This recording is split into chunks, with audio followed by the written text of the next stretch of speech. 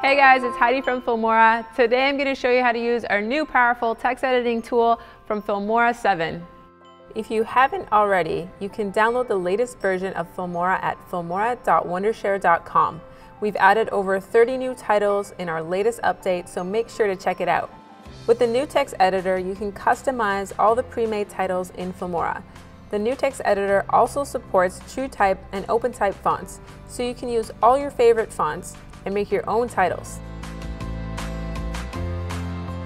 Once you've got Filmora 7.0 open, go to the text/credit menu and choose any of the titles available. Drag and drop it into your timeline, double-click on the layer, and choose the Advanced button in the bottom right. Now let's take a look at the interface. There's a preview window that shows you how the animated title is looking so far. Above the preview window is an editing toolbar where you can change your font size, and text alignment.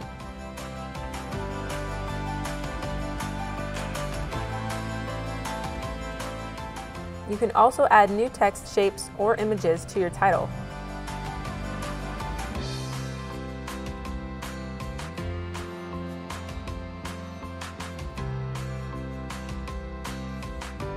On the far right, you'll see a couple more options that will let you align the titles and also move object and text to different layers. You can change the timing when things come in and go out by selecting them in the timeline and dragging them forwards or backwards.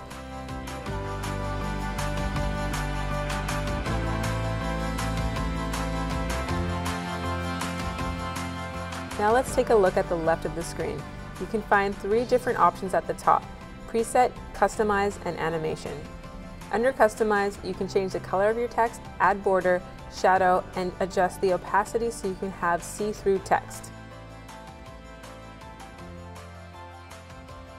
One of my favorite features is the gradient fill. You can create a gradient color for the text easily with this. Just check the Fill option and choose Gradient Fill under Type. Choose 2 different colors you want. You can also adjust the angle and opacity. Pretty cool, right? Now let's check out animation. This is where you change the way your text appears and disappears. For example, if your text fades in by default, you can make it fly in instead.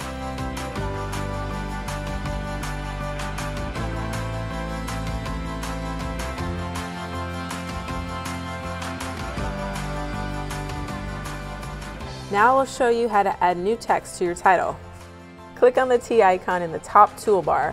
A new text box is created in the preview window. Drag the new text to the position you want and align it with the other elements. You will know it is aligned when a white line appears down the middle of the preview screen.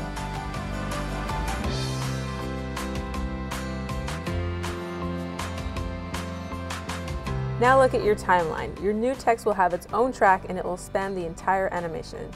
In the timeline, drag the leftmost end of your line so that it comes in with the other text. Now you can go to the Customize menu to change the text color. I'm going to use Image Fill this time.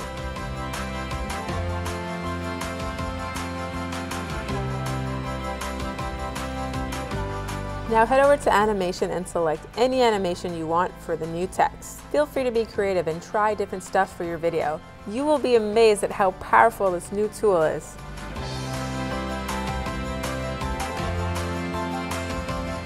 Play your title from the beginning. Isn't that awesome? Thanks for watching, guys. We'd love to hear your opinions. Leave a comment below. See you next time.